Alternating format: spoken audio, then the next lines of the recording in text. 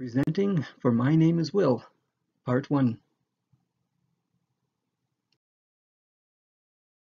Today we will be looking at 3 sonnets from Shakespeare's 1609 quarto, Shakespeare's Sonnets.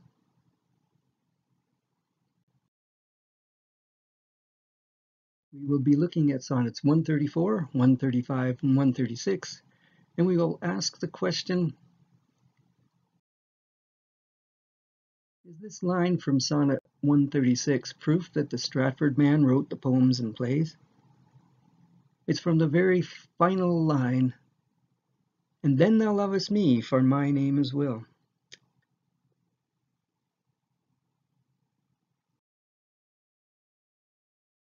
These are companion puzzle sonnets. Be printed in this order.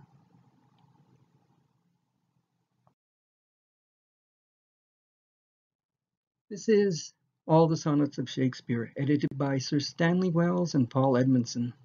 It was published in 2020.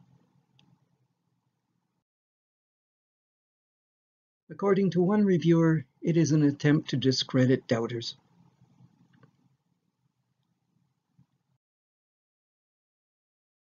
Moore wrote, Edmonson and Stanley Wells have let their fancies fly.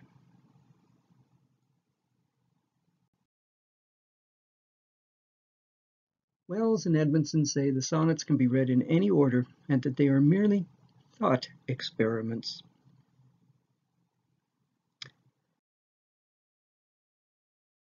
They are mistaken using the poet's own words, starting with will. The phrase occurs in lines 2 and 1 of these poems, line 2 of sonnets 134 and 136, and line 1 of 135.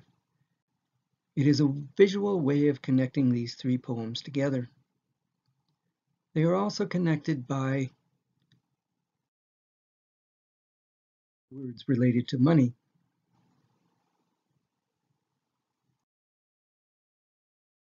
Words related to law.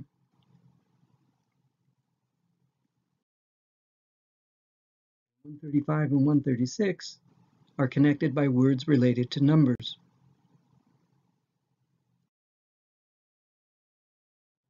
Let's begin with sonnet 134. So now I have confessed that he is thine, and myself am mortgaged to thy will. Myself I'll forfeit, so that other mine thou wilt restore to be my comfort still. But thou wilt not, nor he will not be free, for thou art covetous, and he is kind. He learned but surety like to write for me, under that bond that him as fast doth bind. The statute of thy beauty thou wilt take, thou usurer that put forth all to use, and sue a friend, came debtor for my sake. So him I lose through my unkind abuse. Him have I lost, thou hast both him and me. He pays the whole, and yet am I not free.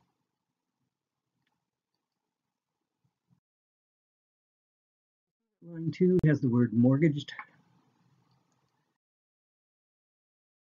We have the word bond.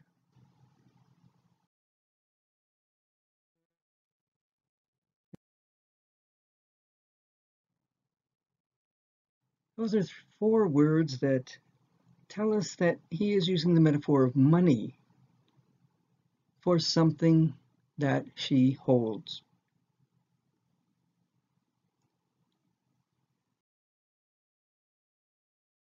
This sonnet, I've noticed that the word lose has an extra O in it. It's on line 12.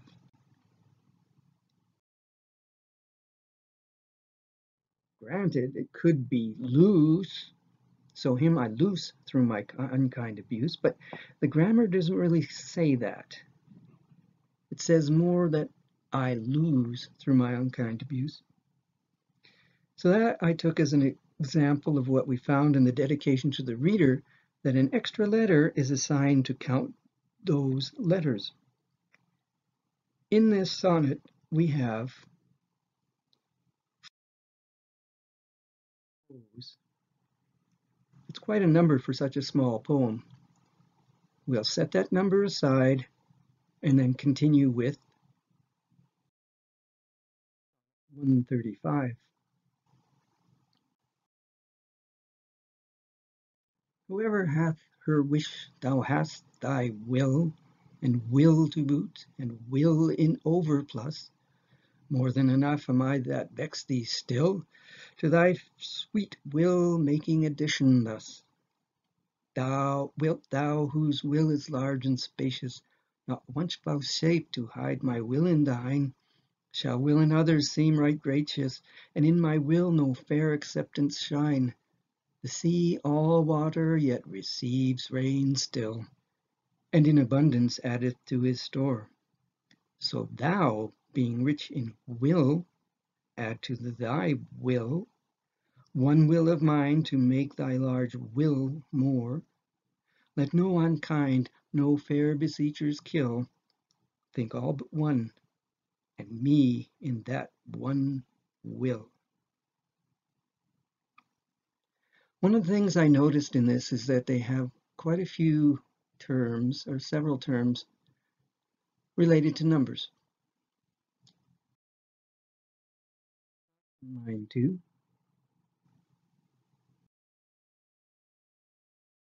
in line 4,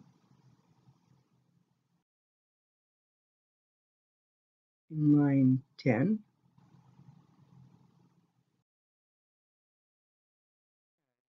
in line 11. Now, I have noticed in my readings of the sonnets that whenever the poet uses the same type of word 3 different ways, and here we have addition, addeth, and add, it's a hint that something's going on beneath the surface of the text. And he also adds overplus, and plus is a synonym for addition. So the logical question I asked was to add. Well, in this small poem, he actually makes a lot about one word in particular.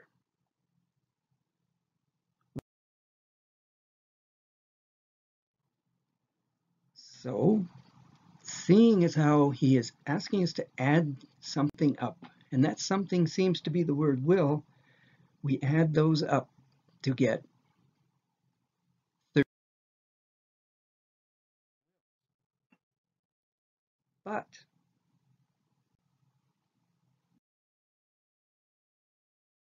in line 14, he says, think all but well, one. And that tells me that he's instructing the reader to remove one from this number. Therefore, we now have 12 wills. We're going to put that number aside as well and go on to Sonnet 136. If thy soul check thee that I come so near, I swear to thy blind soul that I was thy will. And will thy soul knows is admitted there, thus far for love, my love suit sweet fulfill. Will fulfill the treasure of thy love. I fill it full with wills, and my will one. In things of great receipt with ease we prove, among a number one is reckoned none. Then in the number let me pass untold, though in thy store's account I one must be. For nothing hold me so it please thee hold, that nothing me, a something sweet to thee. Make but my name thy love, and love that still, and then thou lovest me, for my name is Will.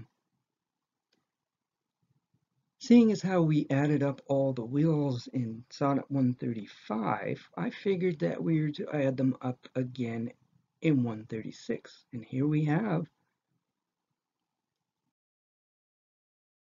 wills. However, the attentive among you will say, what about this line?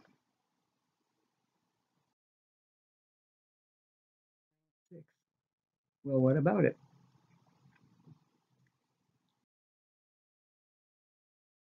It reads, I fill it full with wills, and my will's one. But the first will is spelled W-I-L-S, and the second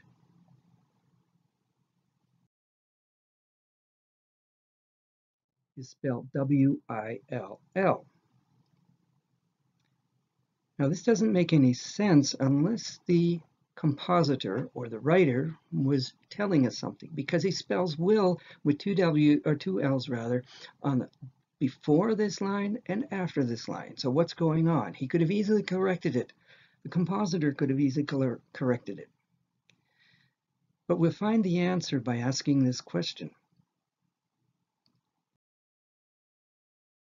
W-I-L-S spell. Well, I figure that it's an archaic way of spelling W-I-L-E-S. Now, let's go to the Oxford English Dictionary and see what this word means.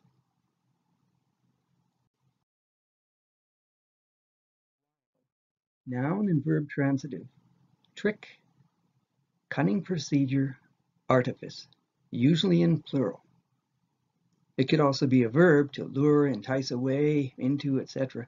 It comes from the Middle English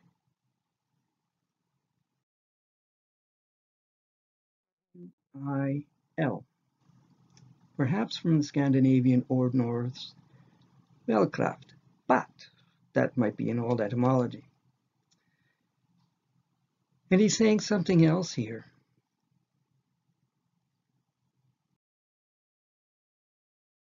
I will one. He's telling us, quite simply, his will is a trick. He's deceiving us.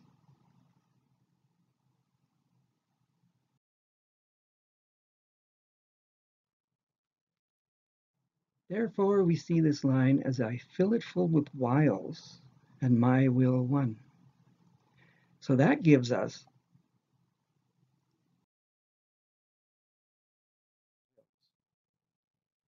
however.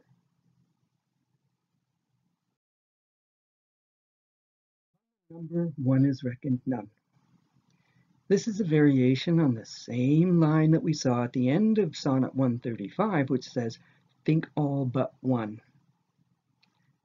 Therefore, the writer is telling us that we are to subtract that one will from this number of 6,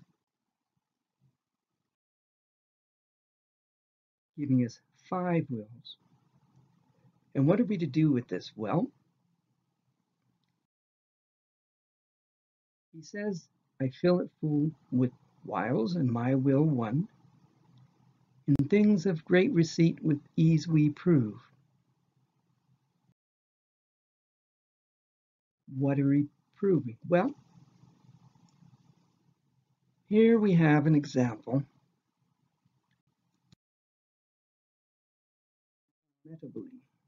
Where he says, will fulfill the treasure of thy love, and I fill it full, where he reverses the order. And I fill it full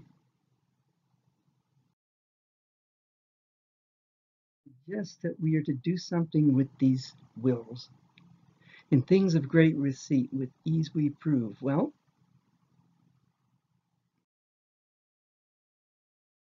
receipt probably means grand total. I mean, we still use that term, grand total.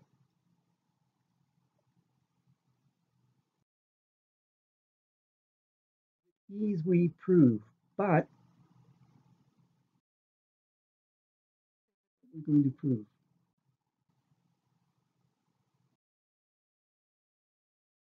We already use this line, among a number one is reckoned done, as an instruction to remove one from the total number of wills we have.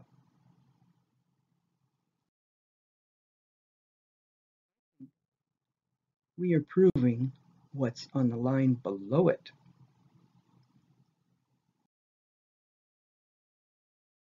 Then in the number let me pass untold. You'll notice that he uses the word the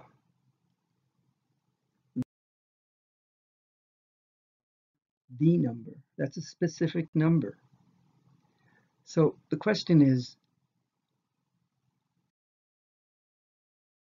great receipt of wills? He continues,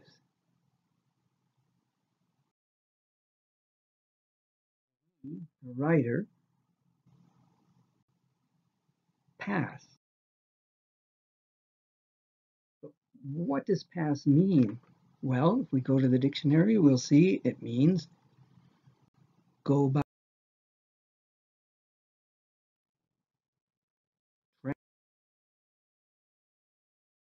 convey, and ship. He's saying he is being shipped in the number. He's being conveyed, transmitted in the number.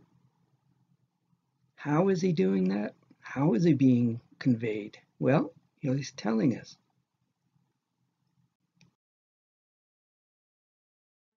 This line in this poem, what does untold mean? I figured untold means secret. So what he's saying here is simply the writer's identity is hidden in the number.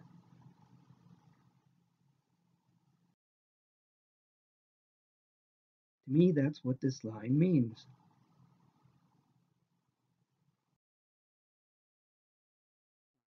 But when thy stores account I must one be means that I should count for something, shouldn't I? Which is followed by two lines that kind of clarify what he's saying here.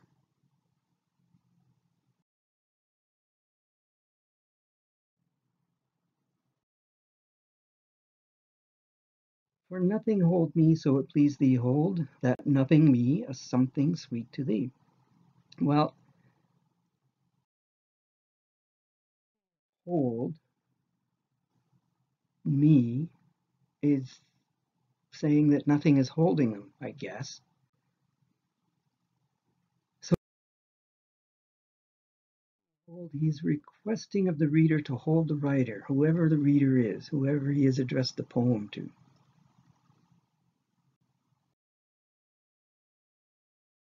That nothing me is describing him as if he was nothing.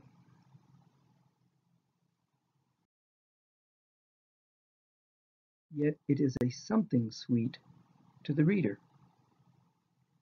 When we count the letters, we'll find out that we have 34 letters. Now we put that number aside because this is going to be important when we look at Sonnet 134 again. We come to the final couplet.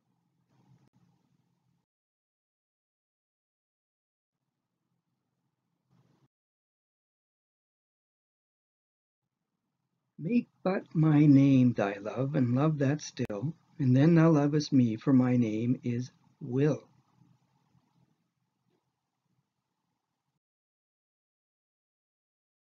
My name is not exactly what it seems, because the word make, in the context of this poem, means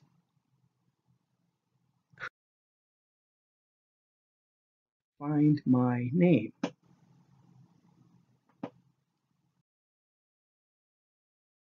And love that still means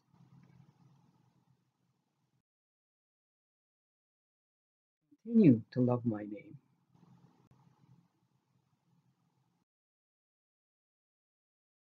Now, the final couplet is very important.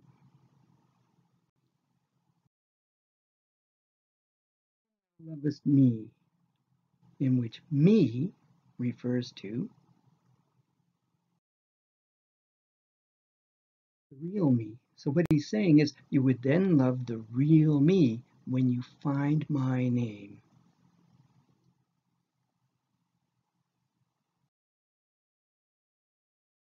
Name as well has often always been considered to mean because my name is Will. Well, you can interpret it that way, but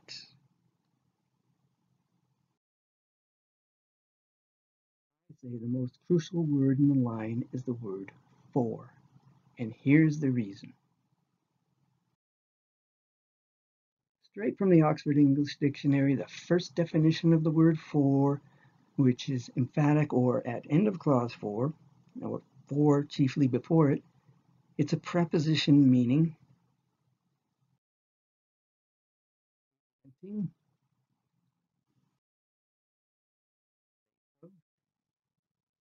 in against. So what is he saying here is simply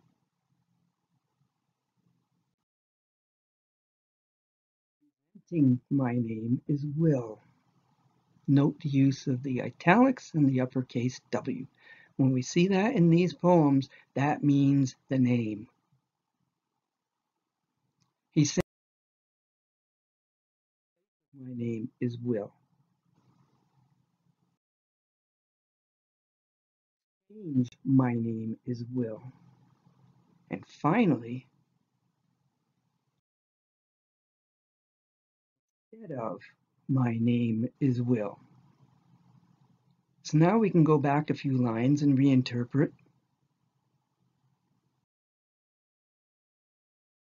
Nothing hold me to mean imply hold me.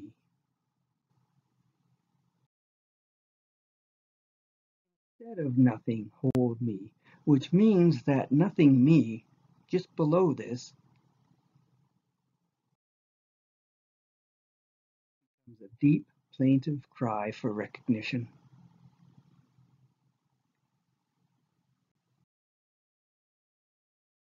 It is reflected again in the line just above it where he says, I one must be.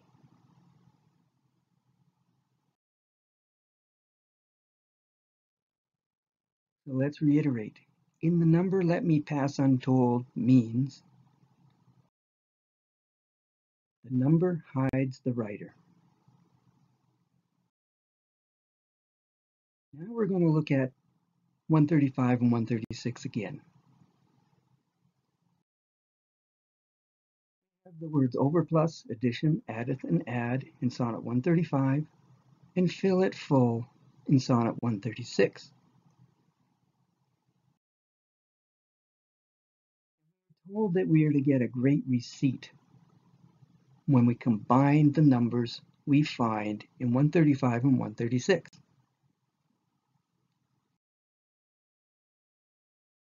So we have 13 wills in sonnet 135, 6 wills in sonnet 136. But both sonnets tell us to remove one from these totals. Think all but one from sonnet 135, and among a number one is reckoned none from sonnet 136 to give us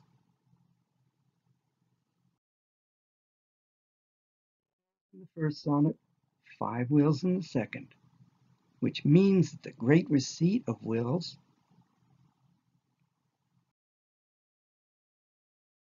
17. That is the number.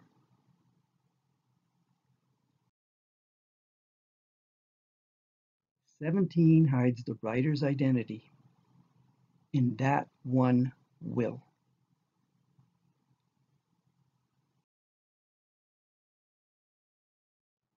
Then in the number let me pass untold.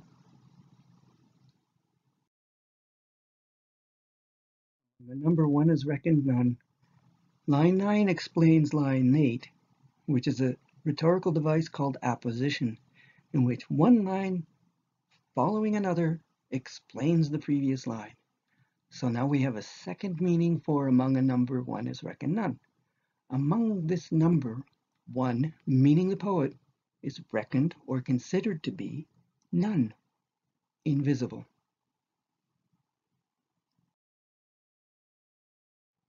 Let's take a closer look at Sonnet 134 because this one explains what's been going on in Sonnets 135 and 136.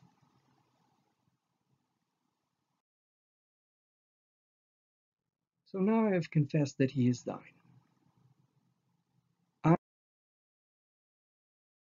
that he is thine.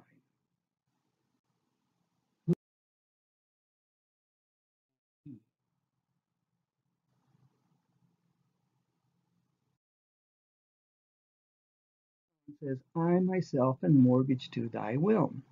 So that means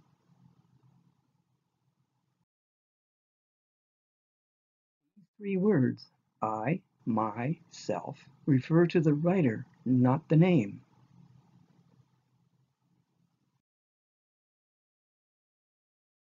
He is mortgaged to the woman he is addressing the poems to. Mortgaged to the will means held captive to her volition.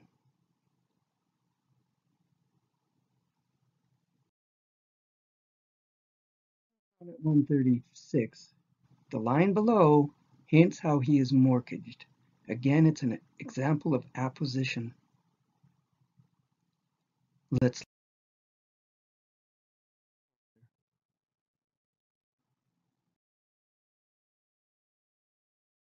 myself I'll forfeit. Myself means the poet's identity. Forfeit in the context of this poem means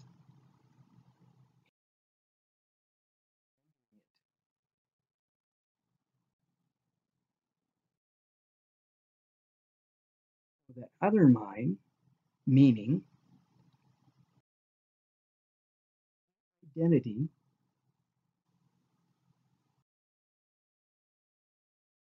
restore. He is suggesting that she put that other mine in her stores or remembers it.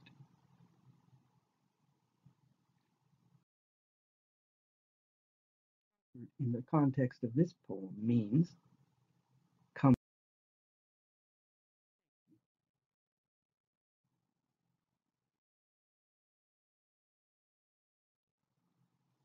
It gets even more clever than this, folks, because myself I'll forfeit consists of letters with real identity, followed by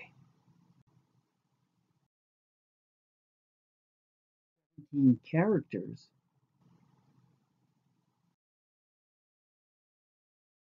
other identity, meaning 34 characters for his doubled self.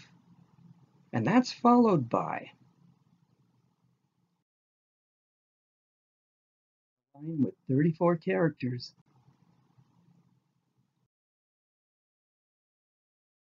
and that we're on the right track. And that's followed by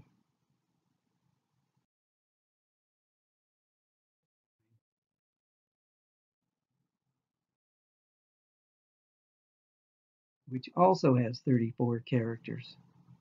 So here we have another example of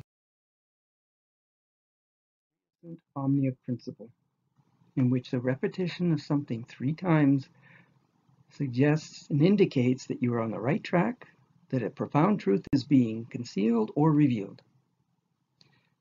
So what does this line mean?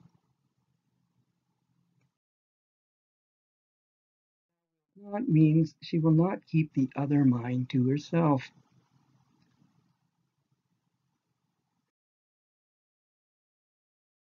He is the other mind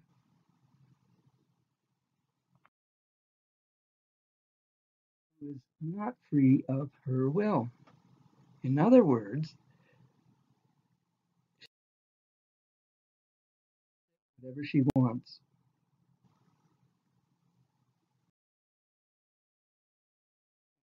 Explains down below in the next line what she's doing.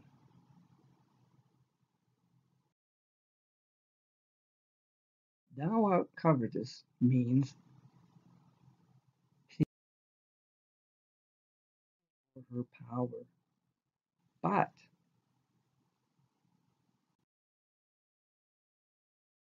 Kind, meaning he is keeping the writer safe. Now, we can find two different ways to interpret the word kind. It can mean somebody who's gentle and good and behaving well towards others. However, in Matthew Royden's Elegy to Sir Philip Sidney, stanza 35 from the Phoenix Nest, he writes, "The general sorrow that was made among the creatures of kind fired the phoenix where she laid, her ashes flying with the wind, so as I might with reason seize that such a phoenix ne'er should be." Of course, that's talking about Sir Philip Sidney's death. But notice, of kind.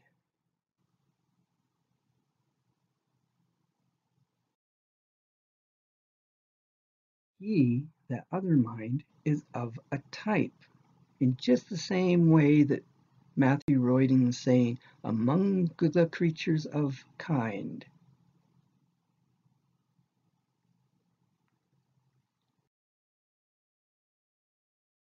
This 34 letter line describes what he is again, and another example of apposition.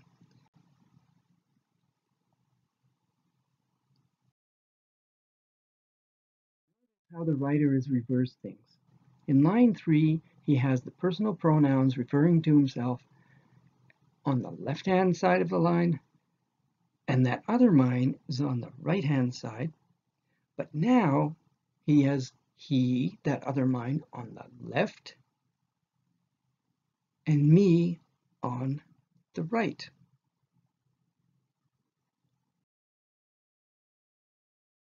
He is the other mind. But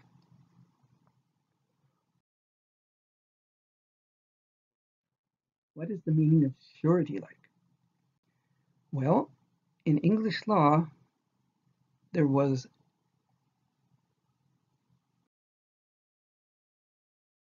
a thing as a surety of the peace, and I bet you it's still around. But in North America, it means an order. An order of protection is something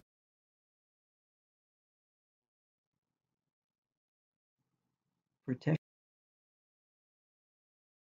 of the author. So what he's saying in this line,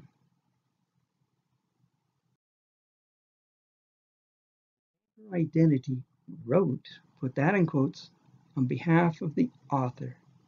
In other words, he.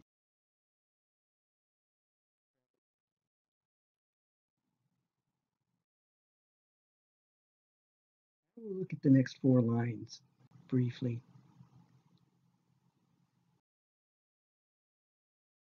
Thy beauty thou wilt take, thou usurer that put forth all to use. Essentially, he's saying she uses her beauty like a usurer, in other words, a tool. The statute meaning because of her beauty, it's a law, almost a law, that people will fall for whatever she says or do whatever she says.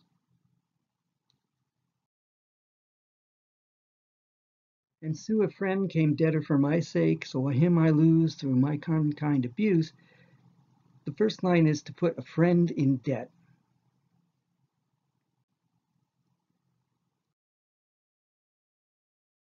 He is also the other line.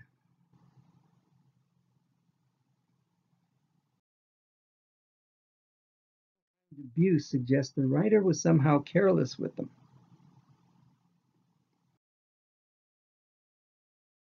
Swap again. Him is on the left, and I and my are on the right, just to the right of him. Now, he's going to make everything more clear with the final couplet.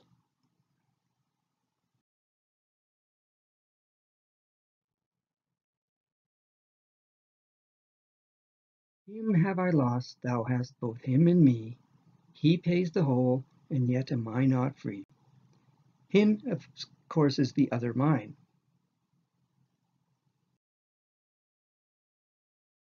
Because she has both him and me, both are now kind of owned by his lover. In other words, poet's secret.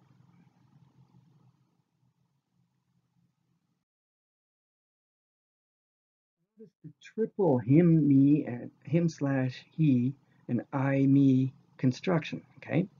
Him have I, him and me, he pays the whole and yet am I. That is another example of the trias and omnia principle.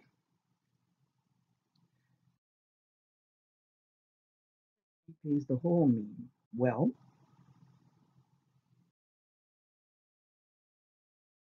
the word pays means to hand over.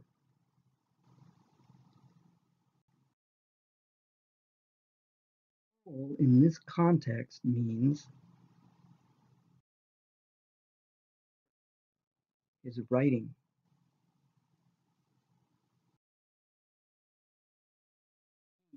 That other mind gets the credit.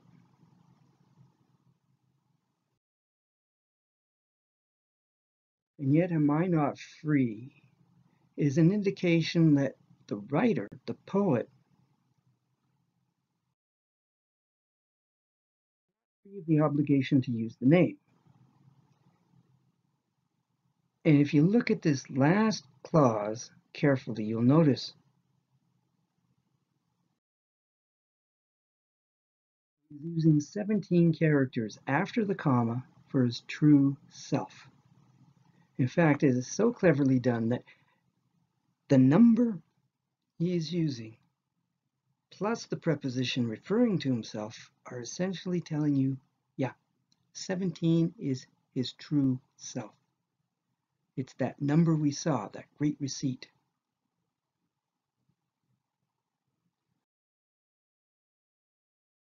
Gematria sums for the two lines both equal 17 because they both have the uppercase H and the uppercase I in them.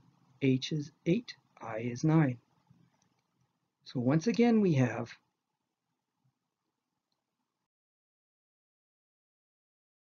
the number 34 for his double identity.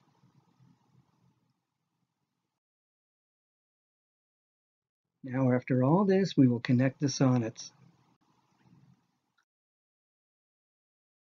Sonnet 134, myself I'll forfeit.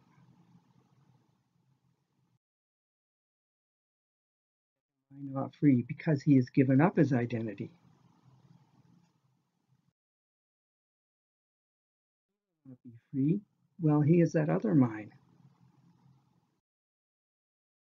They are bound in a mutually, how can I put it? They are mutually connected. They're codependent on each other. Why? The other mine operates like a surety of the piece. He is surety-like.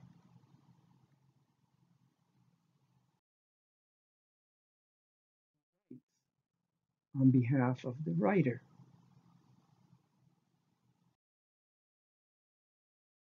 Furthermore, Sonnet 134 says it's a bond, a contract, unwritten contract, that the self, the poet's self,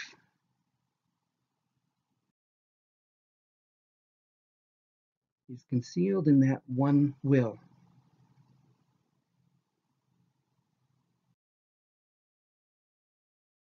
Remember in Sonnet 136 we said, in the number let me pass untold.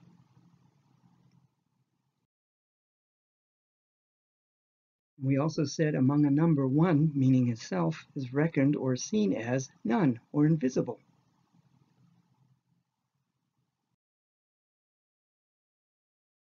He confirms that again, or he restates that again by saying that nothing me, a something sweet to thee in Sonnet 136.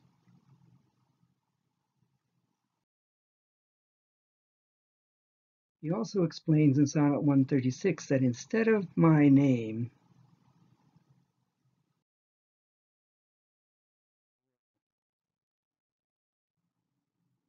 so let's go over this a bit again in a bit different detail here.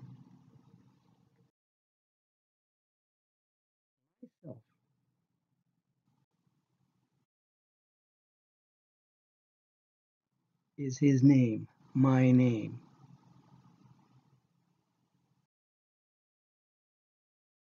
Mine from Sonnet 134 is in that one will in Sonnet 135.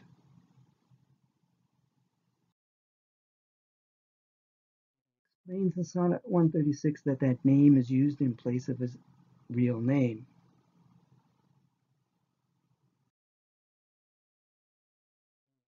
That other mine in the number is the number.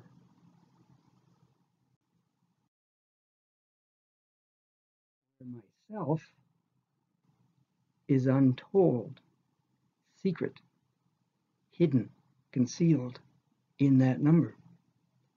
Now, what makes this more astonishing than just being all these things interconnected to tell you that he's telling us his name is not will? But if you count the number of lines from the top of Sonnet 134 to where untold is located, you'll find out that it is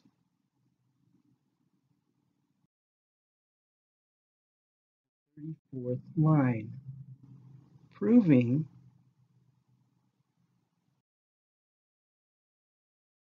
that what is untold, what is secret, is in that one will.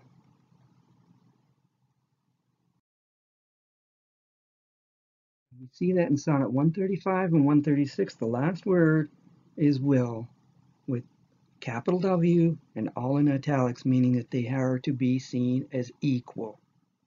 Absolutely equal.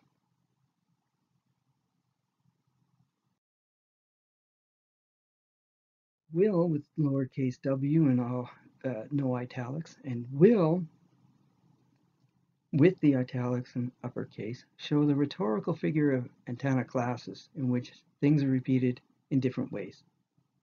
They mean different things. Now, furthermore, we see that 40 letters are trapped in the name will, giving us another number in where he is reckoned to be invisible.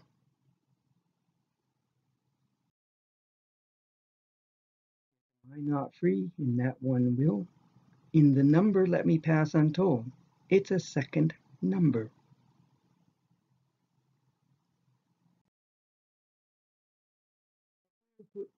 If we were to put Sonnet 136 above Sonnet 134 and count the number of words between the name will and her will,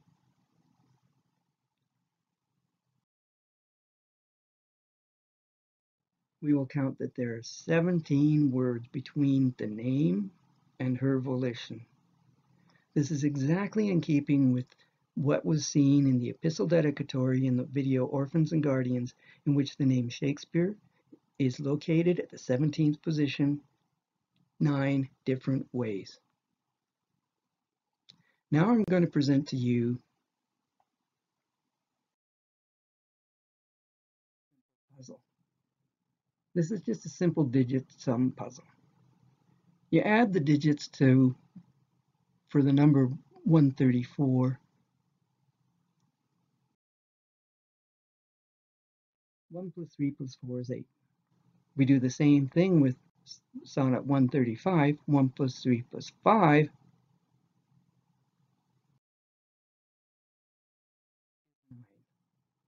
We add the two together to get 17. Therefore, we can contend that 17 connects these two sonnets just as certainly as 17 connects sonnets 135 and 136. Great receipt, or grand total number of wills. So, in conclusion,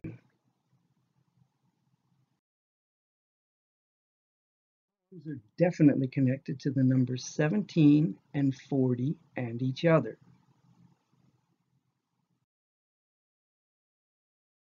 Single poem did 3 numbered stanzas.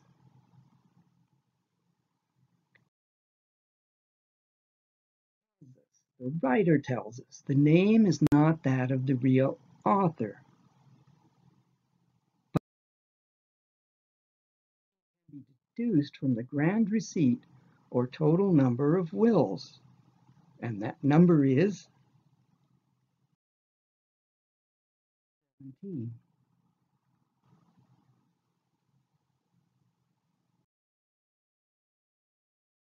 Another identifying number is 40, because we have seen 40 O's in Sonnet 134. 40 letters are trapped in the name will.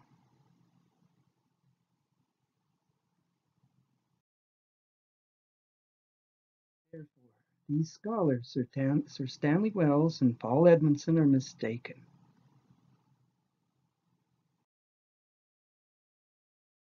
Poems meant to be read in sequence.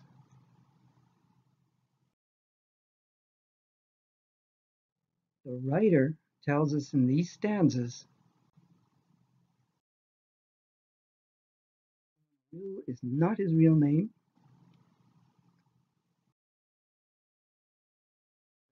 He is in the number 17, and the number 40. Presenting the 1740 man and his connections to these sonnets.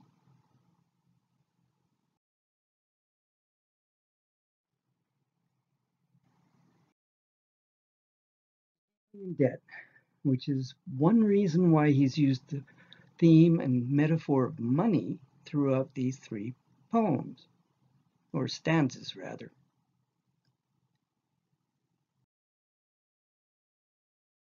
He was also trained in law.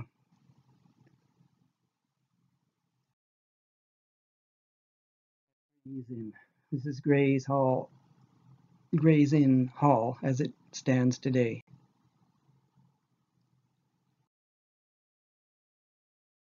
He spent considerable time at his father-in-law's grand estate.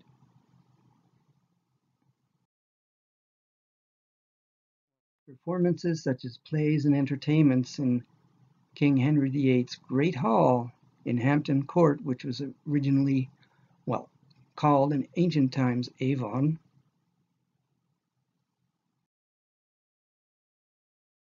He saw plenty of entertainments at his family estate while he was a child.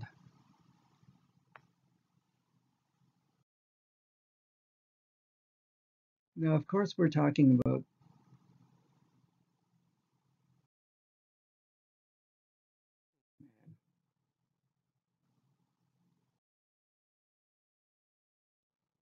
Edward de Vere, the 17th Earl of Oxford. He's saying in these poems that he himself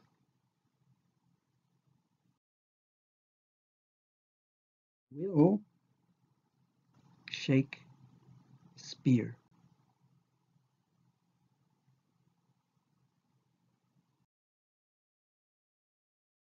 It's my name is Will, Part 2, in which I'll give further evidence that these puzzles exist and the identity of the man behind the sonnets is conclusive.